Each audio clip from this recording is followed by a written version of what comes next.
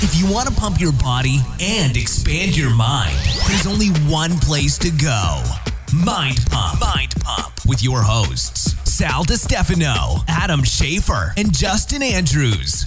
In this sentimental episode Hold me. of Mind Pump. So we all brought in our high school yearbooks and read through them. Yeah. And had a good time. Yeah, that was uncomfortable. You know, I forgot to tease you, Sal, about there was one last one on here that I never said anything to you about hanging out back by the trash can. What? Yeah.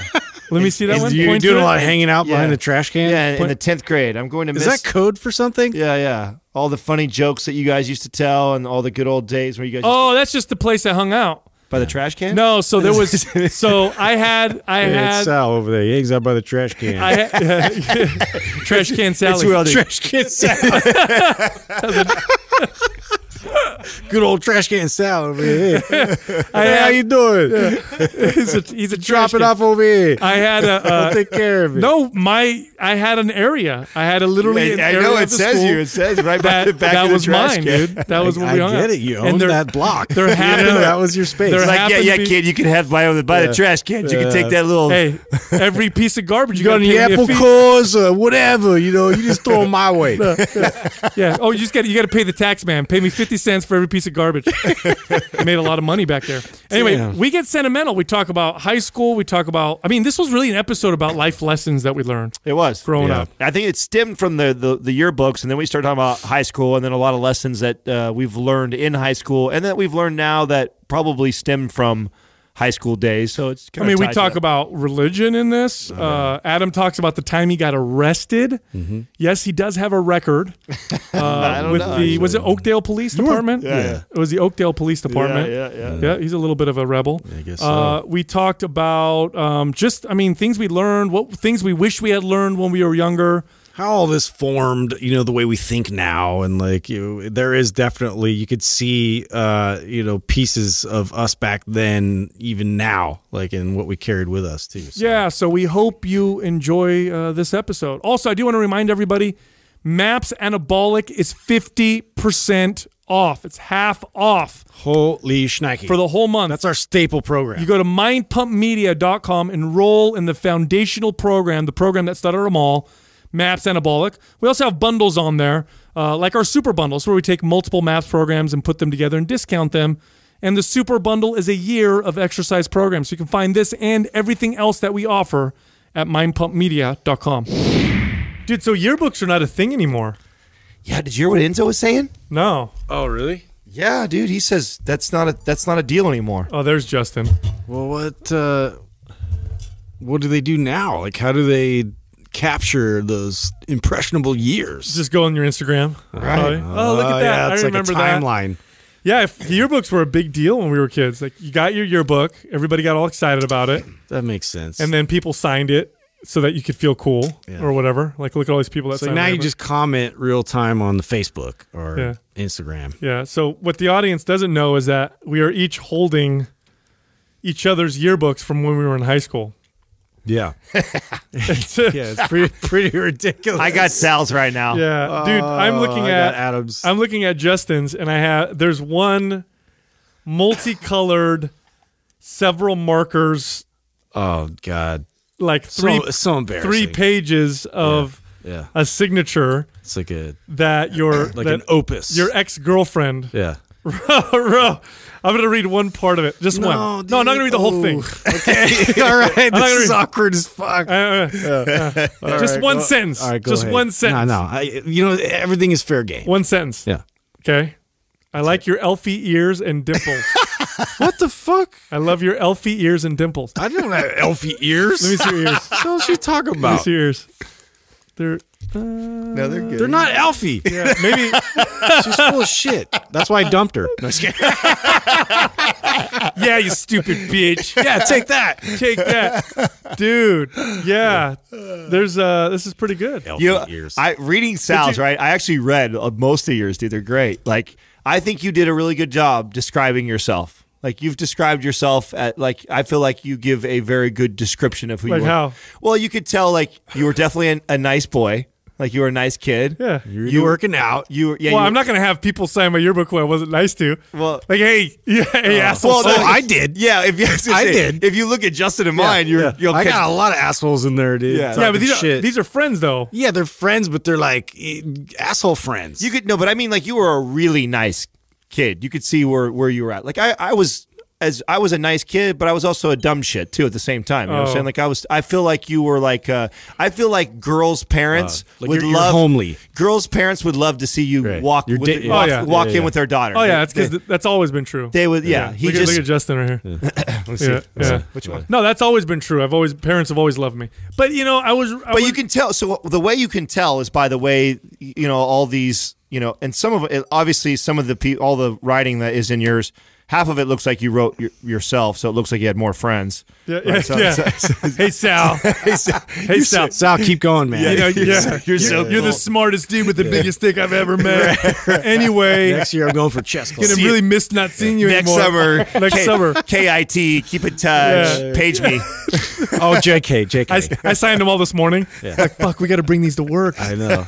There was no LOLs back then. We were just talking about this. It's all like JKs. I hope you start that mind pump idea you came with, and I'll show you guys. See, I fucking came up with an idea. Foreshadowing. Yeah. I told you guys. I feel like you're going to do big things with a big MP. I don't know what that means. How many people in mine, though? I forgot about this. Like, a lot of people are talking about me working out.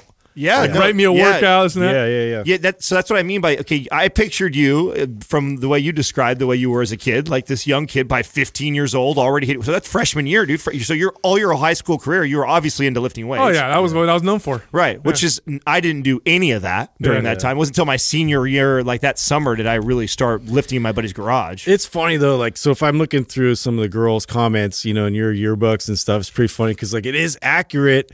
They're like. Oh, you're sweet, you're funny, blah, blah. Occasionally be like, you're sexy, but, you need to put out more. No. Like, put out more. Is that what they were saying? Yeah, one of them said that. It was pretty funny. That's you're holding out on all the ladies, I was a virgin, bro. I was a virgin until I was 20, man. Bro, I'm it wasn't because, like, I couldn't get any ass. You know what I'm saying? I signed a purity card as a kid. I was waiting until I was married at that age. That's what I think I'm going to do. That's terrible. Crazy. What's funny is I'm looking through some of these pictures and remembering the styles of the late 90s, looking at the hair. And, how about Justin to the picture? It looks exactly the same. Justin? Yeah, dude. What do you mean? Hat backwards, flannel, and the shirt. Oh, yeah. That was, dude. And then what's crazy is that picture that I posted on my Instagram was from junior high. So it was like even further back. I was like, wow, this is like... I don't know. I didn't know how to feel about that. I was like, have I not changed? Your friends are funny, Justin. They call you names. I can't even read yours. I know they are. They're very explicit and they're like, "Hey, what you fucking asshole? Fucking asshole, MF or whatever." Yeah. You even have a guy in here that referenced you getting their back. It sounds like you got their back in a fight. Oh yeah, that was the other thing. They made a comment like if you were if I were to call anybody, like I would call you to get my back. Yeah, which you've talked about before. Yeah, there was a couple times that happened where some kid was getting picked on or whatever, and they come tell me, and then I'd help them out. Yeah, it was just it was a thing. You know what it is? So it's in the yearbook. So now I really believe it's real. Yeah, before and that's not my handwriting. You can read it. If it was my handwriting, you'd be like, "What the fuck is going on?" Dude, Adam, I have to. Okay, so I found one from one of your friends. I think it's Raven. But like at the end, he adds this little everything's normal. Like, hey, bro, we gotta hang out. Blah blah, fucking wherever. Jerk each other off. And then there's the PS. It says, "If they tell you to blow, don't just act a little. It works." What the fuck does that mean, dude? What does that even mean? I can't. Wow, I totally remember what he's talking about. So that's my senior year right there, right? So yeah, the year before we were at the senior prom. Both Raven and I, with different people. Like Raven's a buddy of mine, and Raven was hilarious. He was a really smart guy. He was actually a stoner. He's a smoker. He actually worked with me and for me for a while when I was in the cannabis space. Oh, okay. And he still does that. He owns a club over in the Valley. Shout out to Raven. I know he listens to the show. We also got good friends that we're all. But this is hilarious. So I'll never forget this because we were at the DoubleTree was where the prom was being held, and Raven is. I'm coming in. We're like there's 4 of us couples. We're walking in, and I see Raven has got the 2 cops that are on bikes cornered him. in the room, and they're telling him to blow in this Oh. to blow in a breathalyzer, and he was fucked up because I remember him doing shots with us earlier, and he kept drinking. I know he was out with his buddies, like, so he was wasted at prom, and that's a big no-no, right? Like, they cracked down on that at prom. And so it was the funniest thing ever. And the cops were laughing too because of how funny he was being. Because they're like telling him he had to blow, and he would pretend like he was blowing, but he didn't want but it. he would hold his breath, right? And the cops were just kept trying to give dude. He's like, I'm trying. He was getting really mad. Throwing it off. Oh yes, back and That's forth. actually a smart strategy. Oh, it totally worked. These guys ended up letting him off. And that was why he wrote that in the yearbook. Is that was the big joke? Was just don't blow, dude. If they ask you to blow, don't blow. Yeah. That is act so like it, but don't blow. I bet, is he a successful dude Yes, now? he is. Yeah, Yes, see, he of is. course. That's a brilliant. That's a is smart smart. kid. No, he would was come up very with- smart. Raven was a, there. I don't know if your school had this, but we had the stoner kids, Yep. and then we had the exception to the rule stoner kids, which were typically the ones I hung out with, and that's why Raven and I were friends. Was even though he was a stoner, he was all advanced classes. He had 4.0. Dude, like, we he got was it. he was a smart guy. Do the same cliques exist today that used to of exist? course. Do they really? have Do to? they? I don't know. We need to ask Enzo because he's the one in high school. You know what I mean? Yeah. I mean, because let's call the cliques out. Right? There were the stoners. Stoner. There was. Did you guys have like rockers, like dudes that were into like heavy like metal goth and shit? Like, and rockers. Yeah. We had a whole. There were the ravers. Did you guys have ravers? Nah, Where they were we really. didn't, we didn't have. What do we call them? ravers. Like, I think we call them ravers or disco. I don't remember, but we they had were. more Marilyn Manson like Oh, dude, kids. I and saw a shit. couple pictures Yeah. in your yearbook. I know. No, we had kids that would wear the really big pants, and then they put their hair up kind of funny, and they'd wear colorful lipstick, and they look like ravers from. Remember ravers from the '90s? How they would dress? No, and we shit? really didn't have that in high guys school. didn't have that? Yeah, because I mean, mine I'm really- You guys were on the cuts. Yeah, exactly. See, we're both for both. You guys for- had cowboys. Yeah, I we bet had you guys had cowboys. cowboys. Oh yeah, absolutely. Oh, we had we had one. wannabe cowboys. We had Yeah. one. We had one dude who dressed like a cowboy, and he got relentlessly bullied for it. Dude. Like every fucking Poor guy. I've actually he's been in San like, I've Jose. actually been in like a real like cowboy fight where like the dude goes, "Let's get him!" Like like literally, like it literally started like that. You know? Did he pull out a wearing a cowboy hat? pull out a into lasso? the- Wow.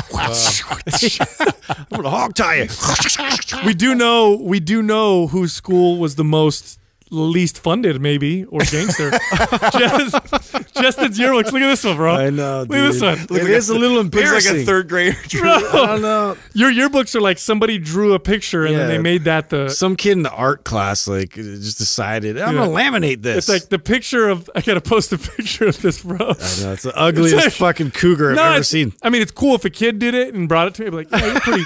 That's pretty good. You know, Come on, that one's okay though. I can you tell know, you the one over practice. here, it's like kind of embossed. A that little one's bit. better. That one's a little bit better. I mean, yeah. apparently we What did just Adams didn't try look as like? hard. Why do you have you got a sleeve on yours? He had a lot going on. These are like textbooks. You know, these are all like. Well, we were the only. So Professionally even though I done. grew up in a small town, that we only had one high school. So like you guys have like 20 something high schools around this area. Or Well, how nearby. big was your class? Was it our, big? our school is small too, man. You guys have a small class, very, right? very small. Do you know how many students you had in the school? I don't remember how many hundred, but it wasn't that many. Oh, mine was huge, thousands. something Oh like yeah, that. mine's 2,000. We were we huge. were like 1,800 to 2,000 students. So you had a good. It looks like it too, because you could tell by the size of the yearbook. Like, I think mine might be a little bigger because we had a pretty big high school. Yeah, we had a small high school, dude. Yeah, because you can tell they're kind of thinner, right? I had my junior high. I didn't even realize it. That's why it was so impressive. We kicked the shit out of everybody. You know, it was just like everybody had huge schools, and we were just like this tiny group. And it's interesting because most people that were in our area too would go to Santa Cruz, and so we were just like basically from Boulder Creek, you know, to Ben Lomond and then Felton. That was like our picking. So it's interesting. We got any talent, you know, from that small population. One of the biggest differences between the three of us, well, you both not necessarily identify, but you really remember that era as you remember that era. It was so not memorable for you. just all my whole school career. Yeah. All the school was like that for me. Like I had cousins and stuff, and those are the people I hung out with. Well, and we I went to didn't school like together. that. I didn't care for the academic side of school. Yeah. I didn't like that. I liked school. I liked friends, and I What was. kind of grades did you guys get? Yeah. I was three. I think. I was at 3.5, and then I went down to like 3.3. I think my senior year. I think I ended up, with a 3.2 average, but I went as low as like 2.8 one year. That was like I had a year where I fucked off. chemistry and fucked me. I got in a lot of trouble and grounded a lot and stuff like that. And so But the rest of the years I was 3 something. You always had to be an athlete, or at least my parents said I had to have a 3.0 to play sports. Oh, Even really? though the school required a 2.0, my parents required a 3.0. Now here's the thing: is it because you studied and worked really hard? And Oh stuff no, like that? No, I memorized like right before the test. That was it. That was like my formula. God, what does that tell you about the state of? It was nothing. Like, Isn't I that didn't learn- hilarious? yeah, dude. I didn't learn anything. Oh, that's so bad. That's Yeah, so I didn't enjoy it, but I enjoyed the social aspect of school. See, school was a blast and memorable for me because I have all these crazy memories of first of everything: first kiss, first experience with a female, first sport ever playing, first real level of competition, first fight, first first party. I mean, there's so many firsts for me that happened. It was like proving grounds in that era that is forever memorable for me for those reasons. As far as school itself, like I couldn't tell you my teachers' names. You know what I'm saying? Yeah. I maybe have one or two that were really impactful. I have Yeah. one that comes to mind. The one, and I think I've shared on the show before, that was the English teacher that pushed me to go in advanced English, even though I knew grammatically I was terrible. But she pushed the way I thought, and that probably projected me to be probably more of a deeper thinker than I would have thought I would have been if I had been held back normal English because of my grammar. Isn't that crazy, the impact a teacher can have on someone to the point where you're a grown man now? It's been 20 years since you've been in high school, but you remember that teacher. Well, the crazy part is that it's taken me this long in my life to connect to how impactful it was. Because if you would have asked me that 5 years out of high school, I would not make that connection. Later on, of like learning more about myself, strengths, weaknesses, things that, and then going like, okay, well, where did that come from? Like, why am I confident to speak my mind or do these things, but that I'm not afraid of making grammatical mistakes, that I don't let that hold me back, because that holds a lot of people back. And I don't think like that because of why? Well, where does that come from? And as I go deeper and deeper and deeper, I go, oh shit, that's crazy. I distinctly remember not thinking I belonged in an advanced class, literally having a conversation with the teacher, saying like, and her asking me like, do you think you want to do this? And me going like, no, I don't. I wonder how different it would have been for you if you were a kid today with spell check and how it checks if your grammar is, how much different it would have been for you. Be interesting. You know what I mean? Yeah. Because you don't have to worry. Because I would assume kids today don't really worry about misspelling shit. I know. How hard. I never misspell anything ever now because that shit corrects it for you. You know what I mean? Right. Except for the platforms where it doesn't. And then unless it corrects it and it puts it out of context, like it's in a different word, that's happened a few times. That's the wrong your. Yeah, like this isn't what I wanted. Yeah, but, dude. That's I was early on, I was really into training. I was into fitness. I was into exercise. I was into lifting weights. And I was studying it like I do now. But when I was a kid. So when you think about that, that's something too that it's more memorable than you think. Then that probably at that time in your life, that might have been the first thing that you ever truly have applied yourself to and did for yourself, right? If you kind of skated through school too, or you never really, really gave your heart, and that was probably the first thing that you probably gave your heart to, and said, man, what if I actually apply myself to it? And you did. For sure. I already had that mentality where, if I had a problem or I had a situation, that I would work hard and figure it out. That was always my mentality. But resistance training or exercise, the thing I love most about it is it's such a clear black and white example of sacrifice and reward, hard work, and this is what you get. You make a mistake, and this is what happens, and then you figure it out.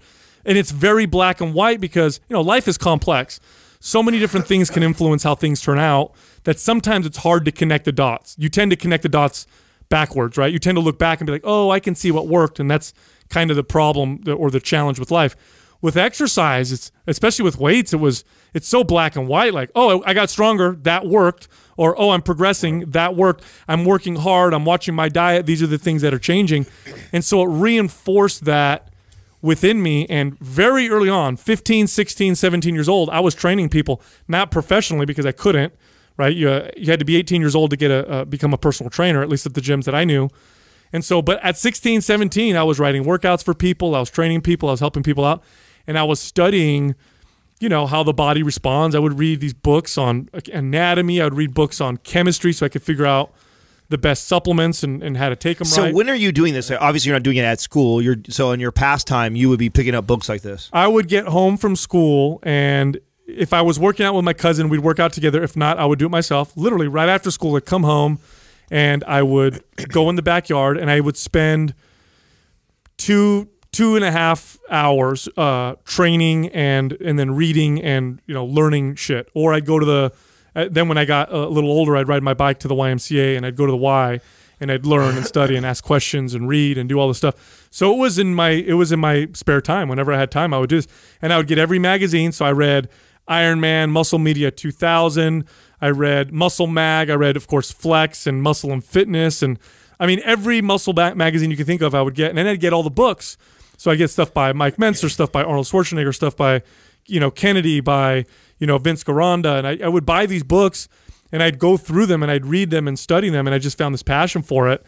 And that really helped me when I got into fitness as a career, because when you first, and I also, of course, I learned this from my family too. I have both my parents are very hardworking, so I got work ethic from them and all that. But when I got my first job, like part of the reason why I was so confident and assertive is because I'd been studying this shit. Mm-hmm. You know what I mean? So although looking back, I didn't know much compared to what I know now. I knew way more than most kids going. It's interesting to think back, kind of like when I first actually like started teaching people like fitness and writing programs and just helping people out in that direction. And I can think back to when I was in college and I was going through this course. I think it was called Ergogenic Aids.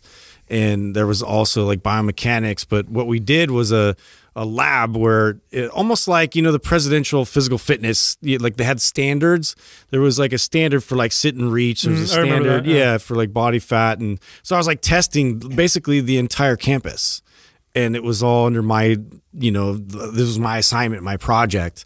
And I just realized that like, I don't know, I did really well with it, explaining, what was going on and what to shoot for and all that stuff. And then like, I found myself just randomly helping people when I was working out all the time, dude, because I just lived in the gym, trying to build myself up for football because I was getting the shit kicked out of me. So, and then, that was like my angle with girls. All of a sudden I was like, hey, let me help you out. And so I started helping them out like as they were in the gym because they didn't know what to do, and they'd ask me questions what I was doing. Do you feel it here? And I was like, well, this is such a powerful, so ironic you married powerful weapon that I have now. Yeah. The irony of it is, dude, I married being a girl. Being a young personal trainer. I mean, I was 18, 19, and then 20, I was managing gyms and all that. That was such a cool thing to tell a girl. Like a girl's like, hey, what do you do? And when you're 19, you're talking to another 19-year-old girl. Sure. Like, I'm a personal trainer. It's like, whoa. Dude, it sucks. Like, oh, you could help me. Yeah, exactly. Like, yes, I can. It sucks. I was my first client, or the first person that I ever tried to, I wasn't even officially a personal trainer, but the first person I ever trained was when I was 18. And at that time I was still working at the dairy, and I had purchased a national certification because I was going to move. I had decided that I was going to move to the Bay Area. And so I had already bought the certification. I was kind of reading through it over the summer, and I had been working out for about a year and a half at that time. And there was a guy that used to come and deliver parts at the dairy, and I got to know him, and he had a kid that was in high school, and he asked me to train his son for the remainder of that summer, and I trained his son for that summer.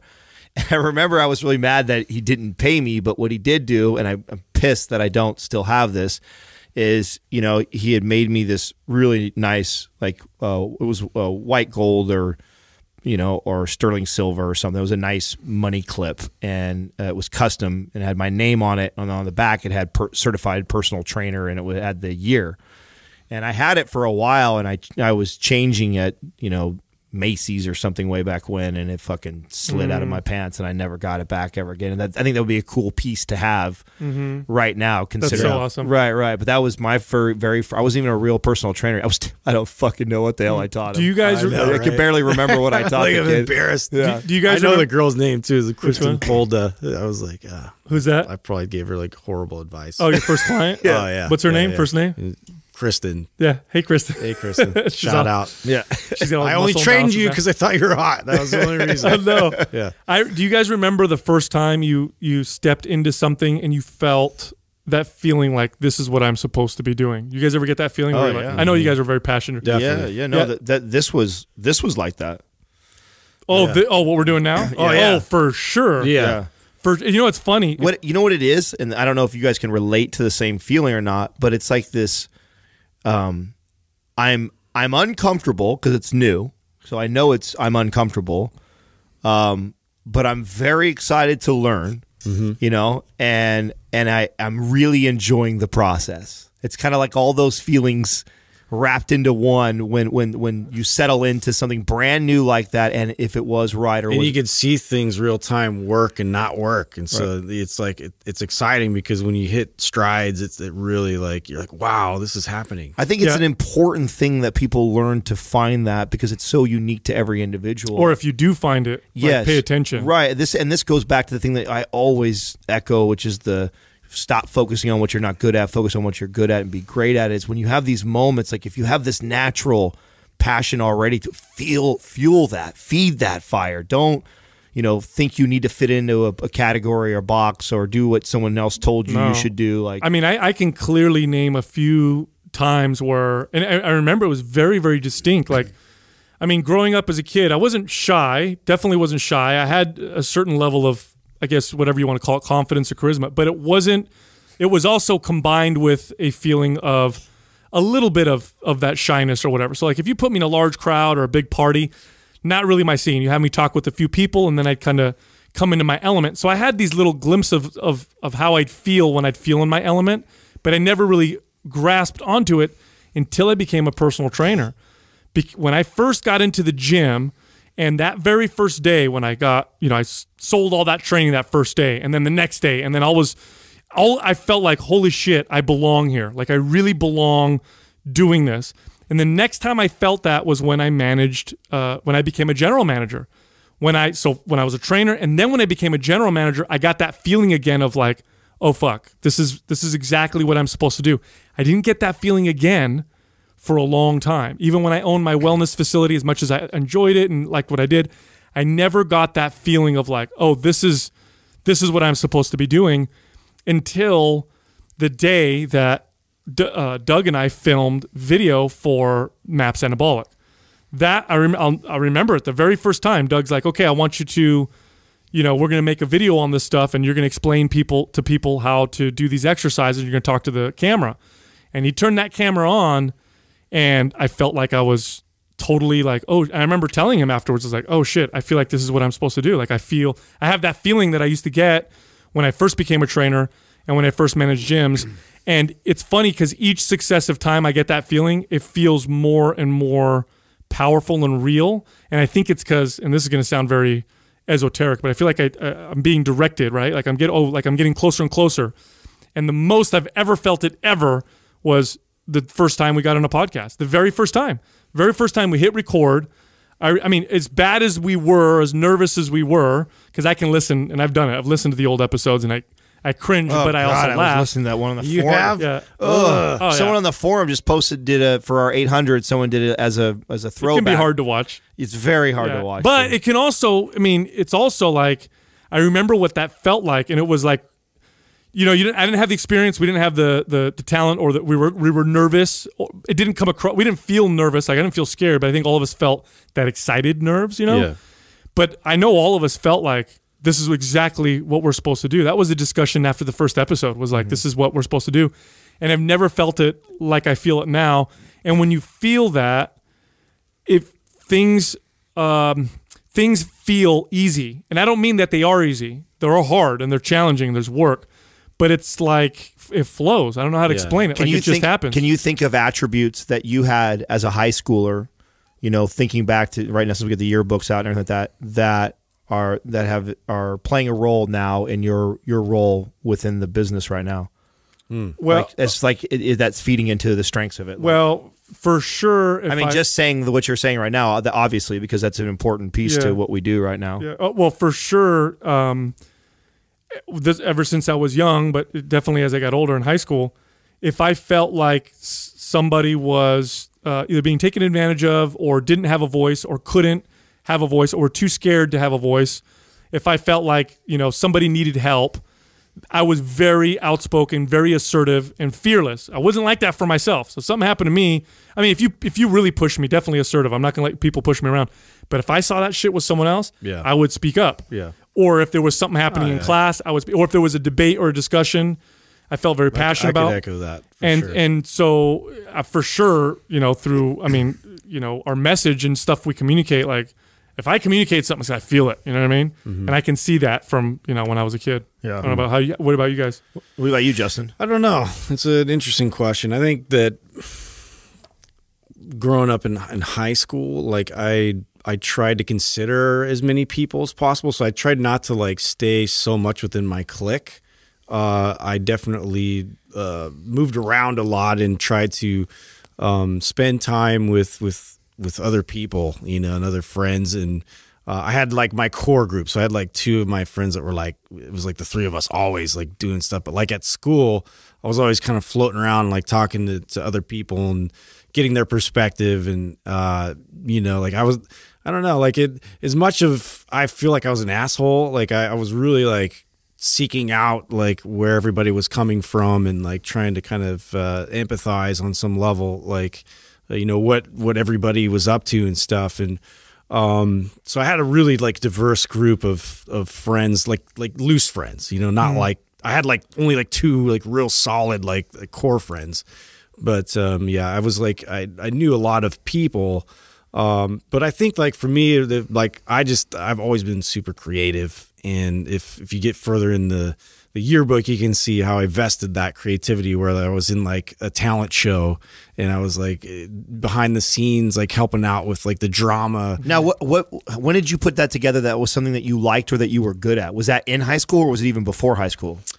So before high school, I did a little bit of like putting myself out there as far as performing. Like I did one time I did like this lip sync competition thing. And this is before it's I'm so glad I asked this question. This is like before it was all cool with like LL Cool J, it's on TV now. Right, that's actually a funny, cool thing now, right? Right? Like I'm like, oh good, I wasn't like an insane dork for doing that. I did feel kind of like really silly, but I did I think I did a Primus song, and then I did like, my favorite was. And this was on a stage in front of your school? Yeah. See, I would have never done that. Yeah, and then I did one which was hilarious that I got away with this. I always tried to press the boundaries. Like I was like that asshole that I would try and like make a joke, but get in trouble by doing the joke. Do you know what I mean? Yeah.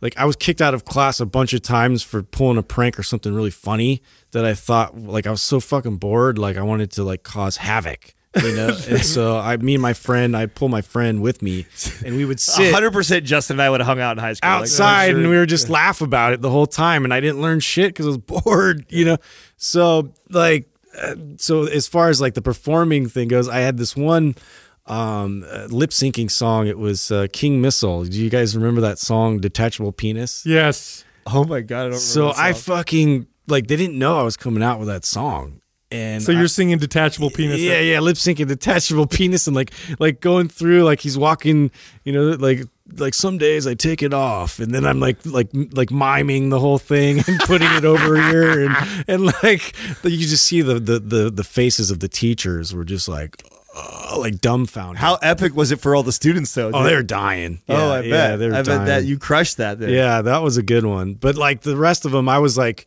I remember I was like the white knight in. What do you think it was? Do you think you got the thrill of the response of the crowd? Like, what was it as a kid that was like, oh, this is fucking cool? I just liked, I liked the attention of like getting in trouble for really dumb reasons. Like I don't know, like I wasn't really like malicious about like I didn't want to like. You were just hurt anybody or like like you weren't mean. You were a rascal. Yeah, I was like I was like that kid that just was like, this is all stupid. What are we doing? Like I don't know. That's just how I've always been. One thing I feel like we all have in common. I don't think any of us could keep our mouth shut when we want to say something. Yeah, you know what I mean? Oh, absolutely. I feel like all of us were like. I've always been a big mouth. Always. Yeah. Since day one. Yeah, teachers, like that's the thing is like some teachers would put up with it because sometimes it was funny, but then when it'd get annoying, they'd send me to the principal. So it was like there was like a. Well, what's unique too is everyone kind of paved their own way to it, and we're individuals in a time that it was not popular. Like in high school, everybody wants to really fit in and be a part of a clique, and something that we do all have in common, although how different we all were in school, is I too can say that's I was known for being one of the guys who I had friends in all the different categories that cliques didn't hang out. Because I connected with anybody that was in a class. And in high school, you go 6 periods where, I'm with a different group of people potentially every single period. And so I had friends in every single class. I didn't have only my friends that I had since, middle school. And then when we saw each other in class, I had friends in every single class. And if you sat around me, I probably was your friend. So it didn't matter who you came from or what clique you ran with.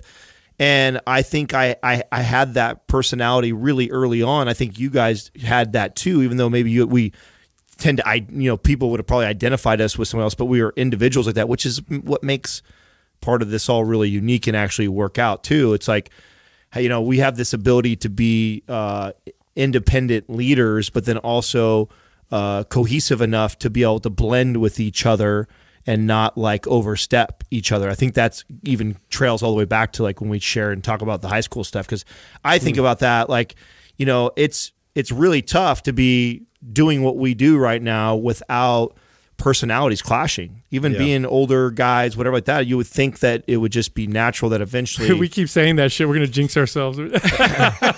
Really? I think we get close. Fuck you guys! I think we press it. I think we get closer as we continue to go on. Well, you're right. I think we get to know each other even more. Well, here's the other thing too is, we talk about shit. There's a lot, I think a big problem with a lot of people working together. No, you're right. Is that they don't talk about stuff. And so it builds up, and you build resentment, and then stuff piles on. Held. We talk about it on the podcast half the time. You know what I mean? I know. I mean, that's true. What's wrong with and us? it really, I tell you what, you want to dissipate pressure, or you want to dissipate tension. Just fucking talk about it. Now, you can't do this with people who don't want to talk about shit or don't know how to talk about stuff. If you try to talk about something with someone and they just get all angry and emotional and ridiculous, you can't have a conversation. So then it becomes very difficult. Well, that's all the resentment comes from. Yeah. Yeah. You're just holding on to that, and then it just builds into something a lot bigger than it should have been. Mm-hmm. Yeah. Do you guys remember big evolutions in your way of thinking, from as you were growing up until now, where you just had these big shifts in the way you viewed things or looked at things? Do you remember any of those? Oh, of course. Mm-hmm. I mean, I remember, I just shared this, on my Instagram. So I did a quote, faith without work is dead. And the reason why I posted that quote was that I was listening to Jay Prince's memoir, and Jay Prince is kind of the guy behind Floyd Mayweather and Drake. And I've never heard anybody else use that quote before. And it's a quote that I used to use, but the reason why I used to use it is kind of unique, right? I forget the context that he was using it in, but I found that verse because I had this moment that you're talking about in my life, because I grew up very religious. And one of the things that my mom used to always say to us is just, we needed to pray and have faith and believe. Pray, have faith, believe, and God will provide. God will provide. That was a very common theme and message that was said at my house. But yet, we found ourselves a lot of times having to move because we couldn't afford to be in this house, or evicted or whatever, or struggling to get, pay the bills and shit like that. And it just didn't make sense to me that, God didn't want to put some of the responsibility on ourselves to go do all this stuff. Everything's meant to be the way it's meant to be, and to pray about it and let life unfold. And I'm just it didn't make sense to me if he gave us free will that we're not supposed to take action somehow. So I remember digging into the Bible, because that was the only way I could communicate with my mom, because she would always throw that back in my face. If I would try to argue with my mom as a kid, she would throw back Bible verses. So I knew if I was going to bring a good debate or debate something, I'd have to find it in the Bible. Right. And that verse comes from the Bible, faith without work is dead. Mm-hmm. And at a young age, which is around high school time, I believe is when I'm reading this, I remember reading that and going I knew it. I knew that he didn't believe that we weren't supposed to do anything about it. There's more to it than just believing. You actually have to take action. And that's what that verse was all about. Well, that's context. That's what believing is. Believing literally is taking action and doing what's meaningful. Yeah, right. Because otherwise, why would you do anything Why would you do anything that's meaningful? Because meaningful stuff is fucking hard. It's not expedient. It's not great. Yeah, but right you'd now. be surprised how many people believe that that come from the place of everything has a plan and meant to be, and that I'm just going to pray about it and it will. And they're sort of just going with the whim, and the momentum's going to carry them versus there. believing that they actually have free will and they have control of their life. Sure, and because there's a lot of people that mistake that. They think that's an insult because God is in control. You're not in control. So for you to say that you're taking control of your actions would be going against that, right? So then instead, I feel like that's the wrong way to look at it. Right. So this was a very. I could see that. I was raised this way. Yeah, I could see that. So all the way up and in high school was when I really started to question it. And I wanted more for my life. Now, when you found that and that shifted for you, then you were on fire. Switched it on. It turned me on into the beast that I am today when it comes to my work ethic, because I just put that moment. I figured like, nah, and I remember too. Like I remember it. The harder I worked, the more it served me too, and the happier I was. And I'm just like, this doesn't make sense to me, because my parents made me feel like it was that we were to pray, hope, and believe that it would happen. And if we believed strong enough, if we had enough faith, it would be provided for us versus taking the action. And once I kind of disproved that for myself, which, that was that verse and why I'm expanding on this, is that was a big time for me. That was a big reading that I came across that forever shifted my paradigm. And I now went on this like, I'm not believing that anymore. Like I'm taking action. And that was when I started working. I started working every chance I could. If I had free time, if I wasn't playing sports or with my buddies, I was working, making money. I wasn't fucking around doing anything else. I didn't have, which is probably why I was also a good kid in high school.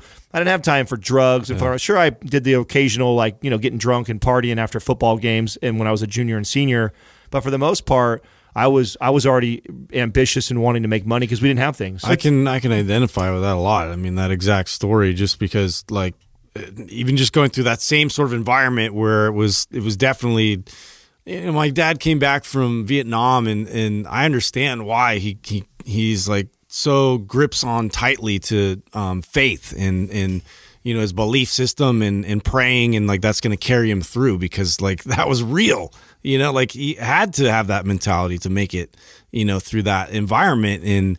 But that's what he was trying to instill in the same thing, like in the process with us. And like, and I think too, but very hard worker, and he was like, like top of the sales and like everything he did.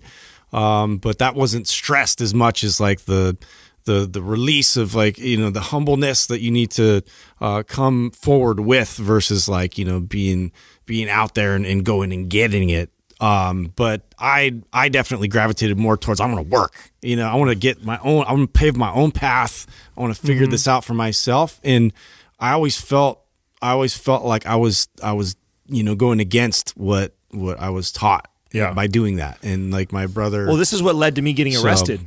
Yeah. So this led to me getting my parents calling the cops on me, and then them taking my car away. Because once that mindset went for me at 15, like I was on the hustle from then on out, like working as much as I possibly could. And I had like, we lived on the other side of the tracks, and you would come in our neighborhood, not a very nice neighborhood. But then you come in my bedroom. My bedroom was nice.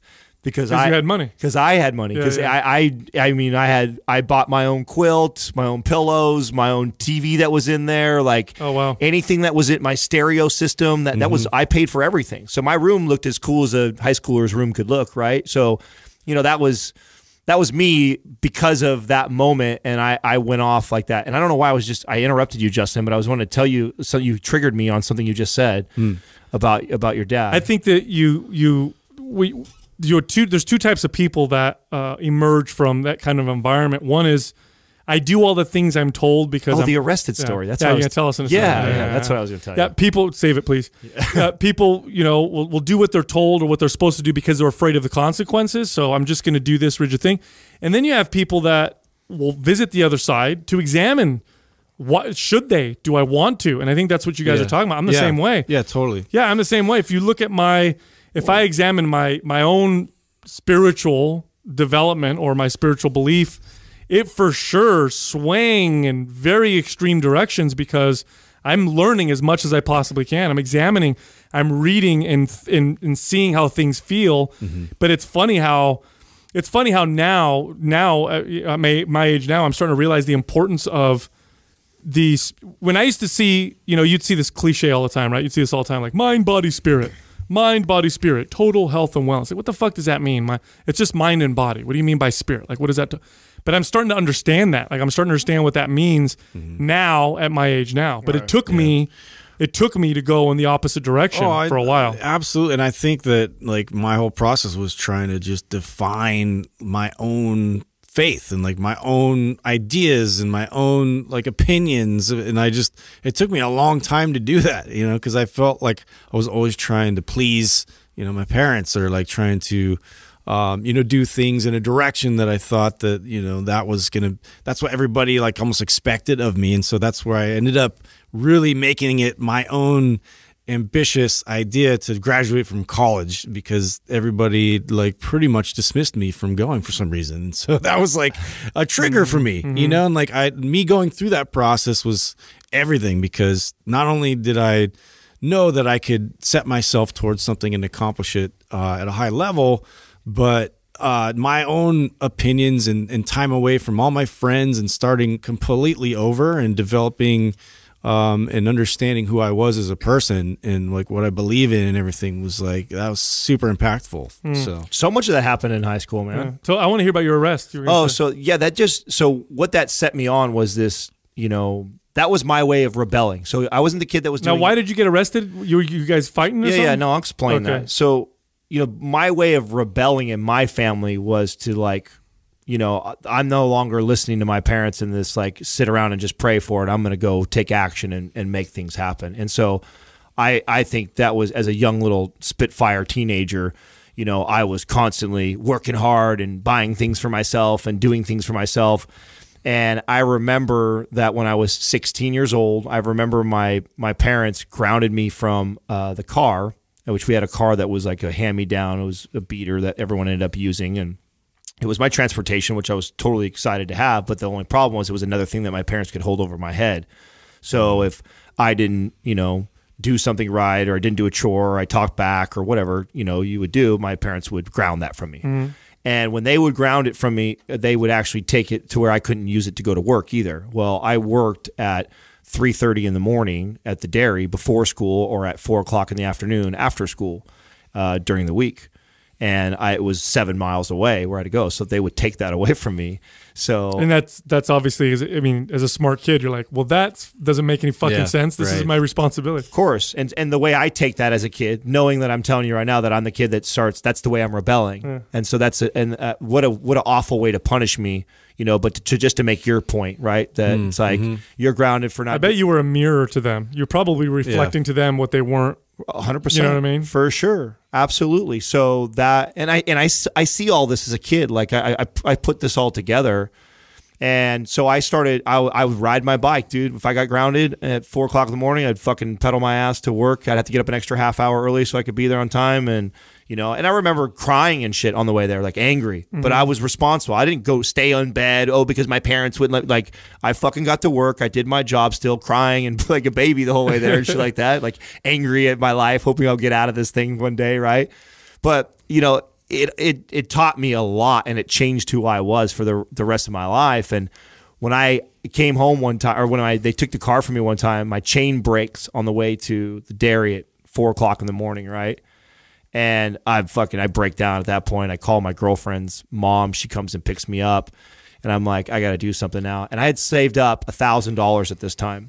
And I call my grandma up, because at this point I'm only 16 years old. I don't have any credit to me, but I have $1,000 that I've saved up.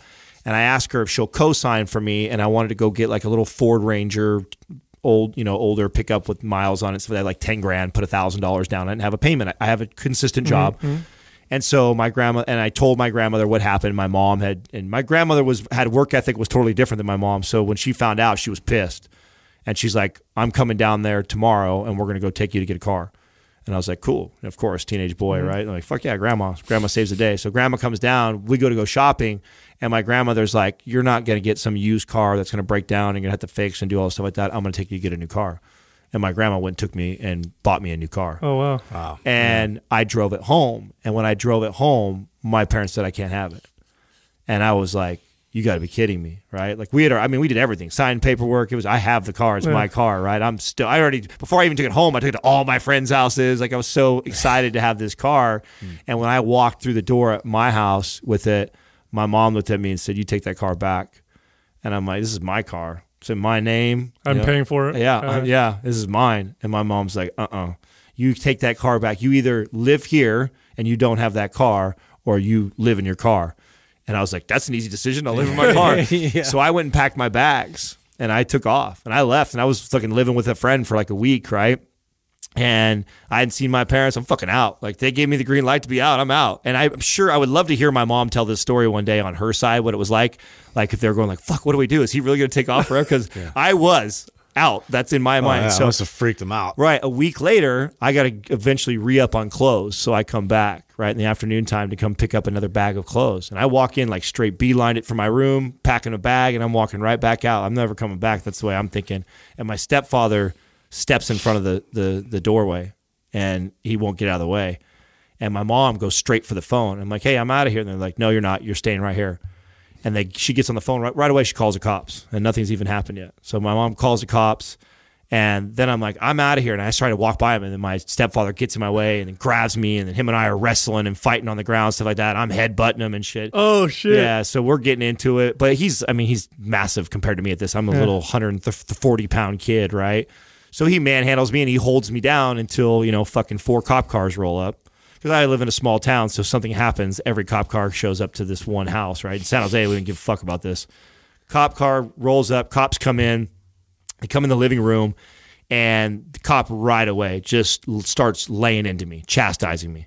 We deal with little punks like you all the time, blah, blah, blah. Yeah, because now he's like, this is my job. I'm going to teach this kid a lesson. Totally. Right. So he is just laying into me, and I'm crying, right? I'm bawling my eyes out, sitting on the couch, cop standing over me saying like this.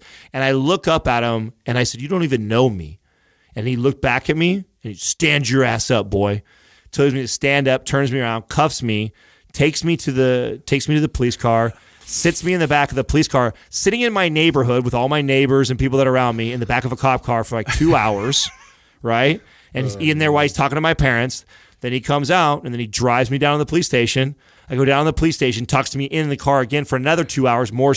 And this is where I find out I have as a 16-year-old boy, I have no rights. No rights. Yeah, he's like, all that. And I'm telling him, "You don't know my family. You don't know." I'm like crying about my family, right? Poor me type of deal, right? That shit to this guy. "You have no idea who you're talking to, right? Like, I'm a nice kid. I don't do drugs. I don't do this stuff, right? Yeah. Everything in my room is mine. They can't take that's mine." He's like, "Nah, everything that you think is yours is theirs. It is not yours. They can light it on fire. They can sell it tomorrow, and you can't do shit about it till you're 18 years old."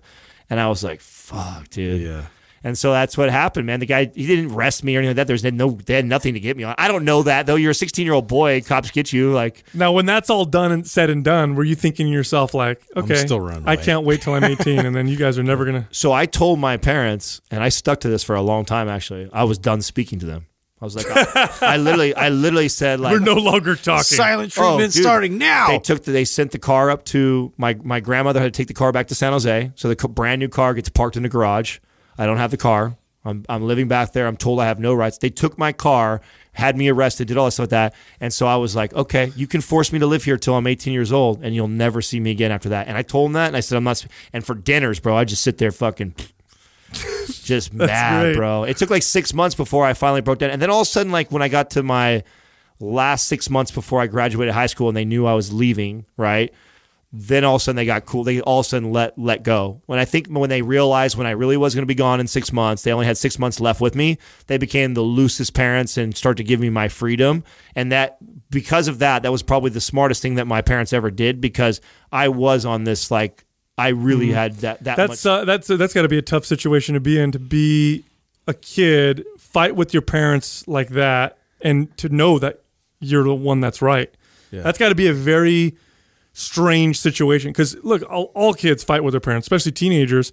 But at some point, as a kid, you're like, well, Yeah, I was being kind of yeah, shit. yeah, or it's like, it's not fair, but it's not really not that fair, right? Right. But something like that, you got to be sitting there like racking your brain, like, am I in the fucking Like, Twilight what did Zone? I do wrong? What the fuck's going on? I'm actually doing everything I'm supposed to. I feel like I'm in a fucking another dimension. Well, it really made me question a lot of the morals and things that my family had lived by for a long time. And so I went through this phase where I went from being like, hardcore kid and all the religious kid and in church 3 times a week to really questioning it and wondering like, this can't be a good book. This can't be right. You know what I'm saying? And so then I kind of questioned it. And then it came kind of full circle later on where I realized like it was less of the message and more of the people receiving the message. I just didn't have very mature parents at that point. You know it's an understandable way to decipher it 100%. Because, I mean, what better way to judge something other than the thing itself by the people who represent it? Right. So it's a very understandable. You completely understand how a kid could do that. Right. For sure. Right. Yeah. That was a very frustrating, confusing time for me. Like I'm reading something and I'm interpreting it one way, they are another. They're my parents. I'm wrong. Like the only way I could argue with my mom is if I threw other Bible verses at her. So, like it was the best training. Proverbs. It was one of the best training grounds that I ever got for that. 6:9. So, I mean, I appreciate a lot. I mean, much of it too. So as much as I harp on all that stuff, talking about these were also some of the I was reading the Bible at the deepest time during high school for sure, because I was even teaching it at that point in my life. And so much of my morals and that foundation comes from that. And I was creating my own identity with it at that point in my life too. So would you say you had that, the things that you learned, and then you saw ways to not be? Yeah. And I realized that the book itself wasn't the answer as much it was what you took from it and how you applied it. Because my parents were an example of how I didn't want to use it or apply it. And at first I was dismissive of the book, like many people are, because of things like that, which I can see, and I understand. I have empathy for people who look at it like that. I'm like, that's because it's been interpreted. It can feel oppressive, right? Like you could use it like that and really like misinterpret the entire message just by sort of like taking and paraphrasing, certain passages to sort of fit this like narrative you have. It's taught by insecure people all over the world. Same thing that's happened with like all the media, like anything on the news, like you just get all these little snippets of ideas and it's not like it's just it never works out. Like you got to know the backstory. You got to know like what the entire overarching message is, and then where you fit into that. Well, it's like anything else. I mean, it's even like fitness. Like I could definitely look at a representative who lifts weights a lot and works out, and not know anything about exercise, not know anything about health, and say, "Oh, I'm not going to fucking lift weights. Look at that guy over there. Or look at that girl over there. Right. Look how dysfunctional they are. Look how unhealthy they are. Look at the problem. That guy hurt his back and fucking really bad doing squats. I'm not doing squats. Right. Squats are bad for your back. Squats equal bad now. You know what I'm saying? Yeah. That's how the human brain sort of categorizes it, because we try and simplify it. Shortcuts. It is. Shortcuts. I mean, I went through that process with my family, early, because, at 18, I was training, 19, I was managing, and there was a point where I had to decide, was I going to go to college or was I going to pursue this career in fitness?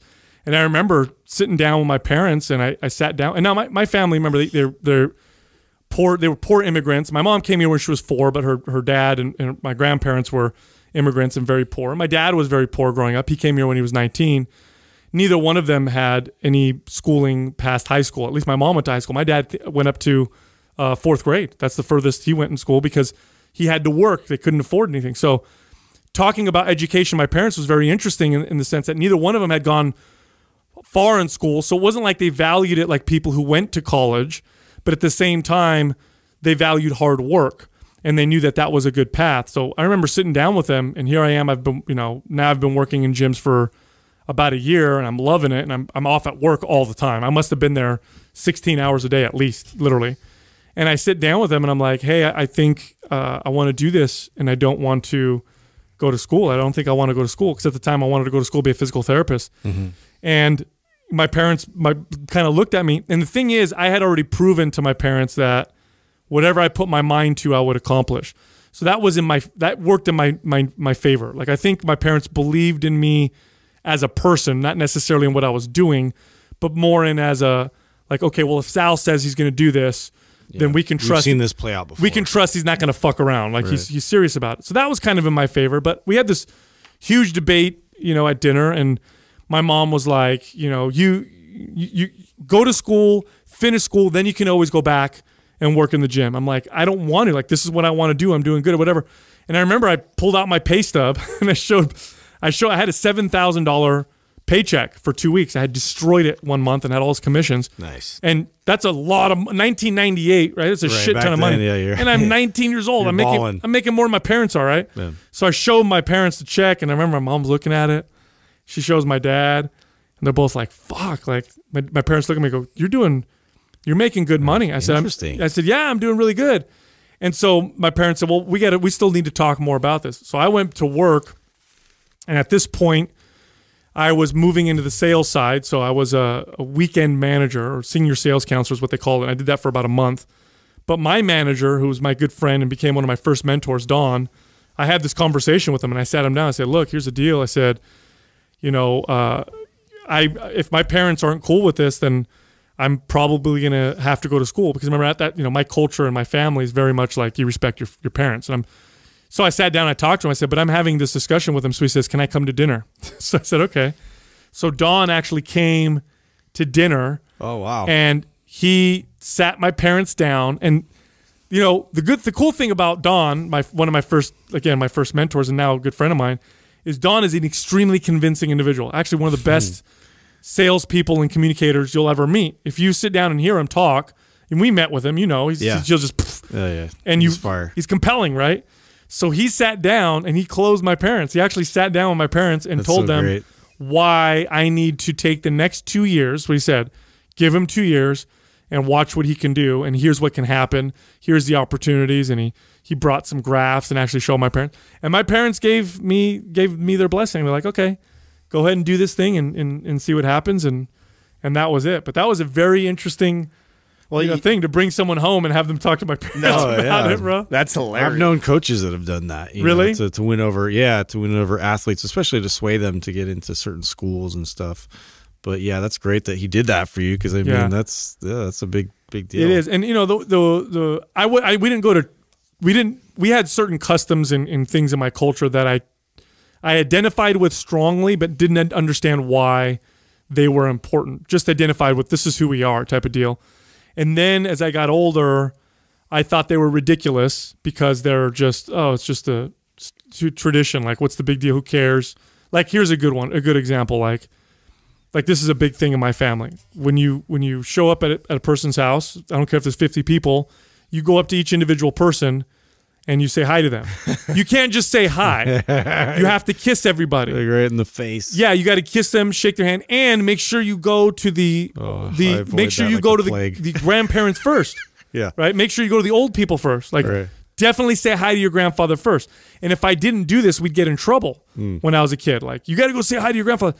And so I did it and identified with it. Yeah, this is what we do. And then as I got older, I was like, this is stupid. Who cares? I'm just going to wave to everybody, whatever.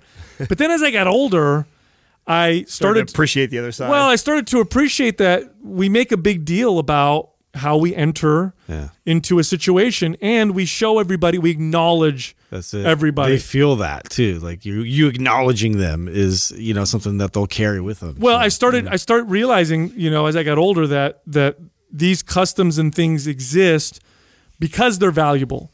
That's why they exist. But we forget why they were valuable, because then there's such a custom that you just do it. Yeah. You forget why. Why does that exist? Like, here's another one. Like, when we sit down to have dinner, you don't eat until everybody sits down and everybody's ready to eat. Everybody has a plate. Everybody's ready to eat. And I always thought, who gives a shit? Just eat your food. It's not a big deal. Yeah. But no, it's because we're sharing something that's important together. We're doing that thing that respect is a very big thing in my culture. And then hard work is another one. Imagine how pissed you would be if there's 5 of us in a tribe and we just got a big kill and we just ripped the meat off and it's all there, and one dude's already digging in and I've just got done cutting it, cooking it, and I'm bringing it back to set it all down, and you're already digging your face into something that I hunted for the last 8 hours. Like, be pissed. I think there's like a respect thing that's all about too, right? There is, and it's like. And hard work is another one. Daddy gets the biggest piece in my house. Hard work and for my family was a very big thing. But it's funny that nobody talked about it. Yeah. I never got lectured on it. Nobody ever sat me down and said, you need to work hard. You need to bust your ass. It was that's just the way we were. Like, my dad worked 7 days a week.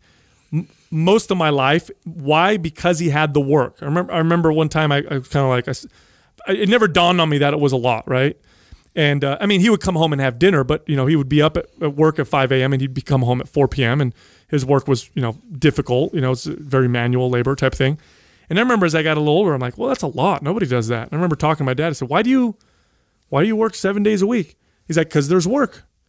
And I remember like, well, that makes sense. Like, why would you turn it down? Like, if it's there, you got to do it. But at the same time, he made time for the family. We made time to do things. On the times when he didn't work, we would make sure to go have quality time together. And I remember that. And I remember having dinners every single night. But it was never really discussed. It was just, this is how it is. Yeah, and my mom was like that. My mom was never, and nobody ever complained about it. That mentality is, it's a lost art. It is, and also the other thing too is something that I learned that I didn't realize that I learned because nobody talked about it. It's just what was expected or how we were. If you work or help someone, you never expect something in return. No, you don't expect anything in return. I worked with my dad for a long time on the weekends, and the way I understood it was, and as I got older, I remember when I was like probably about 16. So at this point, like I'm actually helping him. I'm actually working. Because when he brought me when I was 8, I was just fucking around. I didn't really know what I was doing. But by the time I got to like 14, 15, 16, I could actually work and help him. And I remember at the end of jobs sometimes, he'd hand me cash, and I'd be embarrassed. Like, no, what are you doing? Like, no, I don't want your money, Dad. Like, and we'd have to fight over it.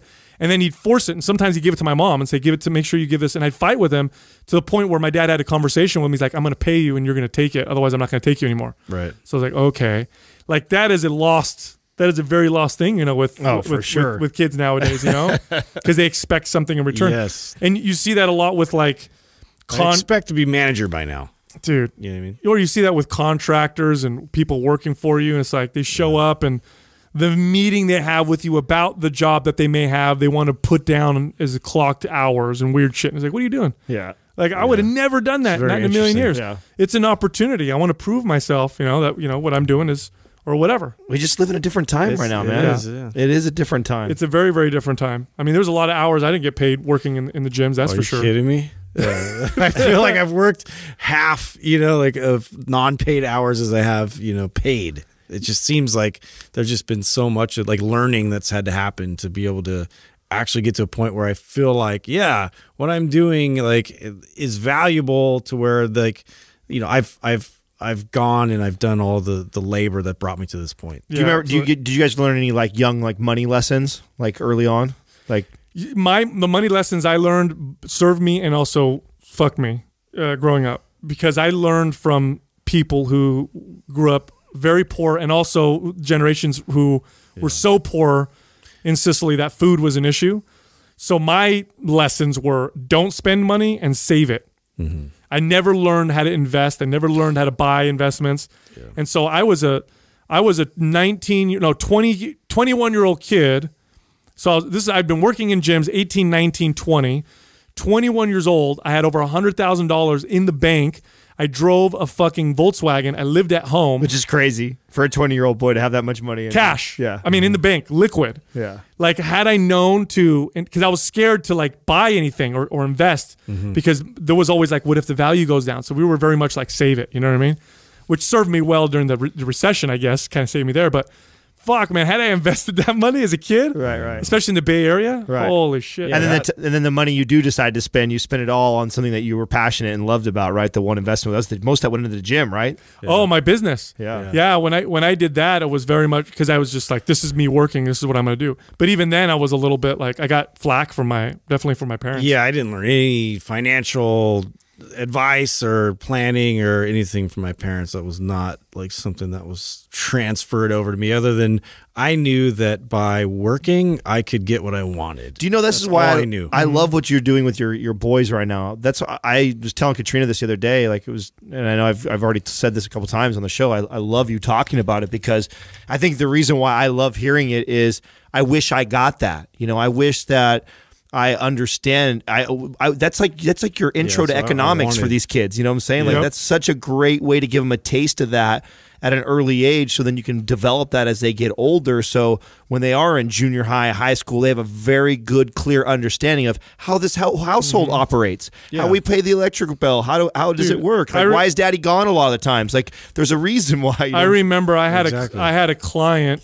I was probably, I might have been 22 or 23, maybe a little older, and I had a client that asked me like, hey man, how do you bought this business? Like, where'd you get the money, this and that? I'm like, oh, I saved it and I left it in the bank. And he goes, when you put money in the bank, you're losing money, right?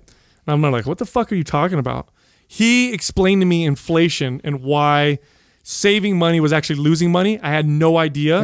It blew my mind. He's like, $10 today is going to buy less than $10 a year from now. So what you can't do is just save the money. You got to actually invest it so that it grows faster than the value drops. And I remember like sitting there like I've been living a lie. I've been lied to my whole life.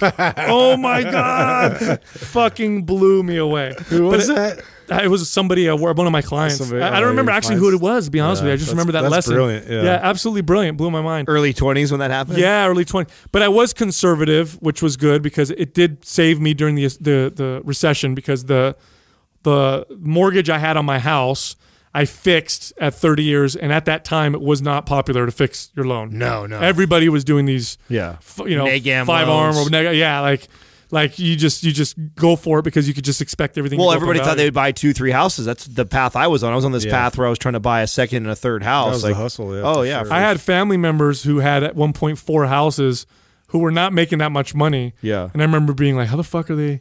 And of course now they have nothing. They lost everything. Right. So that part saved me a little bit, but it hurt me in the sense that I wasn't able to learn how to grow up. No, I didn't get any lessons like as far from my other than to how not to. You know what I'm saying? Like I started to put it together that we weren't super responsible with finances. Like as a kid, when you've had enough nights where it's like, oh, we're at candlelight tonight, we forgot to pay the PG&E. Like you can only forget so many times. Yeah. So it's like, okay, we're probably can't afford it. You know what I'm saying? Or it's because somebody doesn't get paid till Friday. That's the reason why we don't have the lights on. So my lessons were all like that. I wish I understood investing. It's funny because it's some of the most valuable stuff that you could learn as a kid that you don't learn at all. Or even like build credit, right? So that's something that like a lot of parents don't talk to their kids, especially teenagers too, that I was scared to do it. Like my parents made me feel like we were in the position we were in because of credit cards. Like credit cards were evil. Yeah, they were evil and bad and like stay away from them. Like that was their fucking advice. Like, okay, like thank God for me, I realized that like, I had a lot of other bad advice they'd given me, that this might be bad advice too, so I should look deeper in it myself. And then I find out, like I remember being a kid in my late teens and finding out that I needed 4 lines of credit to buy a house. Well, 4 lines of credit, how am I going to do that without a credit card? Like I have to get at least 1 or 2 credit cards plus a car loan, and like there's no way I can buy a house if I don't do that first. So I began doing that. So I ended up buying. I bought a car, and I was gonna finance it because I was like, I don't want to pay the whole thing cash. And then the guy goes and he's like takes my driver's license and everything, and he comes back and he's like, you don't have any credit. And I remember thinking like, what do you mean? He's like, do you have any credit cards? I'm like, no.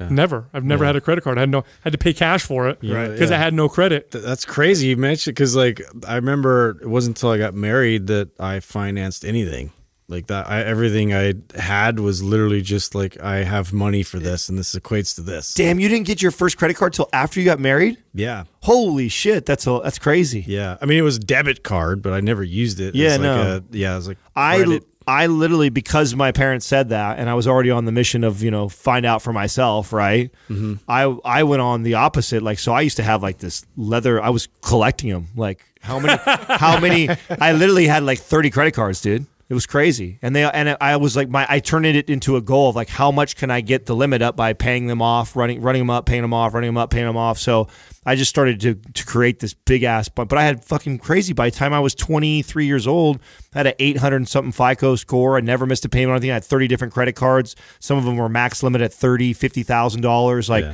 that stuff, like, and it was never told to me. I had loans to pay off, so I'm not like, like that was a big deal.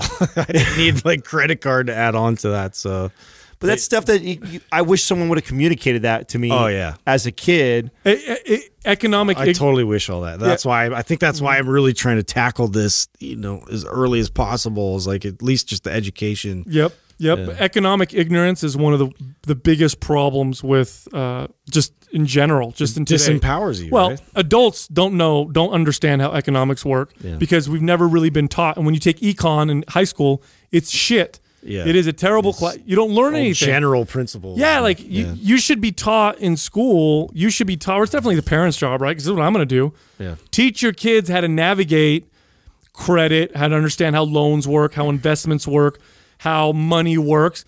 Teach them economics so that they can understand this stuff, because you learn that when you're young. You don't have to make these mistakes as you get older. Right. You just understand it, you figure it out, and you start when you're young. By the time you're in your mid-20s, you're way ahead of the game. I mean, had I known what I know now, when I was 21 years old, living at my parents' house, had no bills. I know. Just had, I was getting paid, 120 grand a year as a man. I would have been retired right now. I bought everybody in my band's equipment. It was like I was really passionate about making it happen. Did you really? Yeah. You bought everybody's equipment? Yeah, I was making a lot of money as Did a they give it to you bartender. after you guys disbanded? Of course not, dude. They get to keep it? No, I mean I didn't be like the tax man coming in and like grabbing everybody's shit. At that point I just Give me let back it go. my present. Yeah, I was doing it to like make the dream happen. I was like, I didn't really look at it like, oh, well, you're gonna owe me this later. But like, yeah.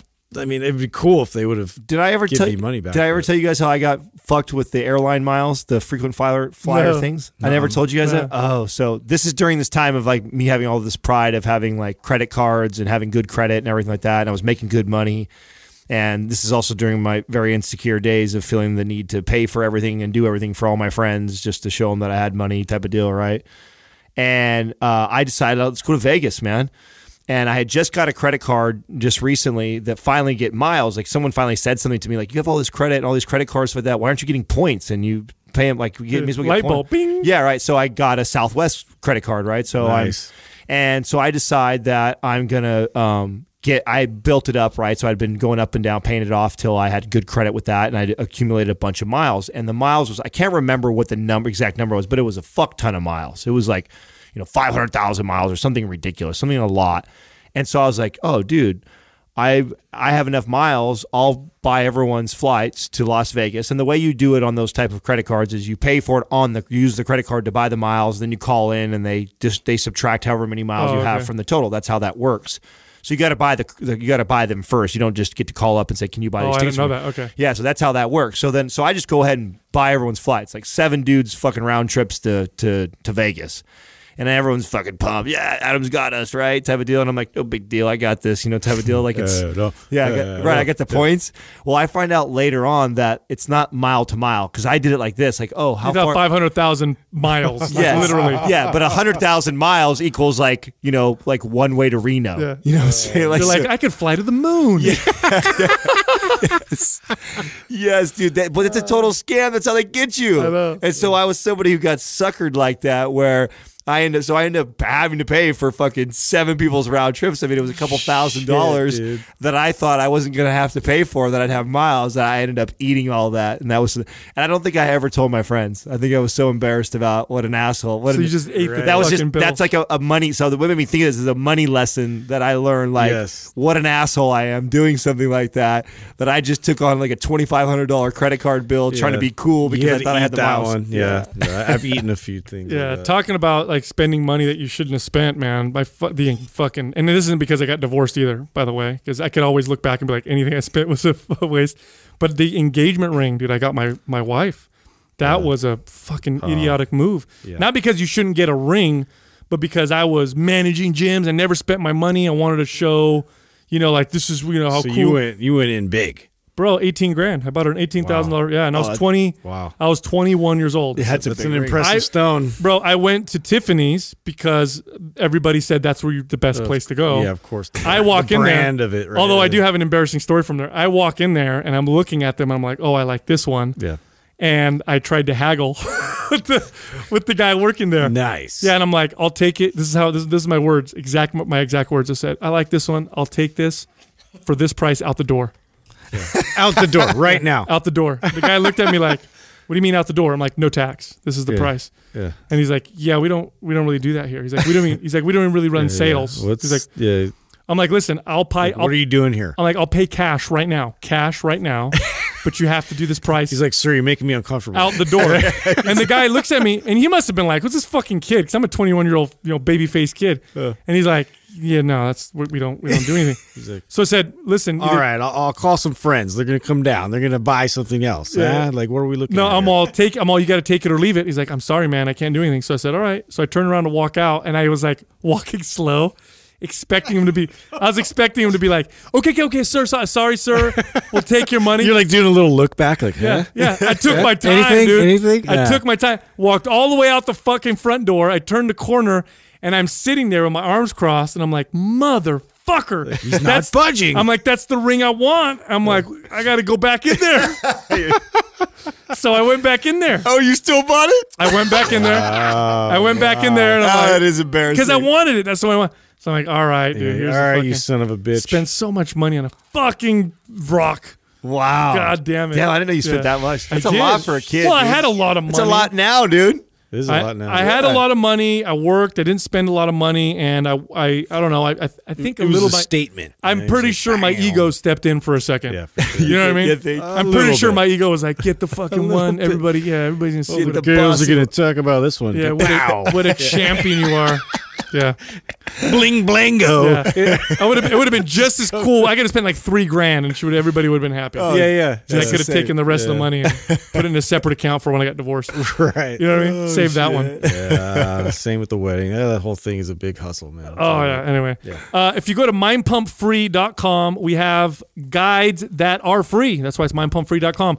We have guides on working different body parts. We have guides on flattening your midsection. We have guides on high-intensity interval training. All kinds of guides. Get them all, or get one of them. Doesn't matter. It's free. mindpumpfree.com. Thank you for listening to Mind Pump.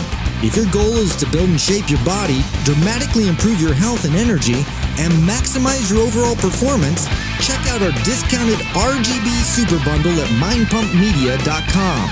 The RGB Super Bundle includes MAPS Anabolic, MAPS Performance, and MAPS Aesthetic. 9 months of phased expert exercise programming designed by Sal, Adam, and Justin to systematically transform the way your body looks, feels, and performs. With detailed workout blueprints and over 200 videos, the RGB Super Bundle is like having Sal, Adam, and Justin as your own personal trainers, but at a fraction of the price.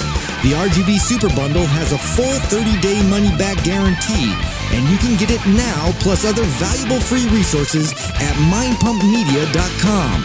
If you enjoy this show, please share the love by leaving us a 5-star rating and review on iTunes and by introducing Mind Pump to your friends and family. We thank you for your support, and until next time, this is Mind Pump.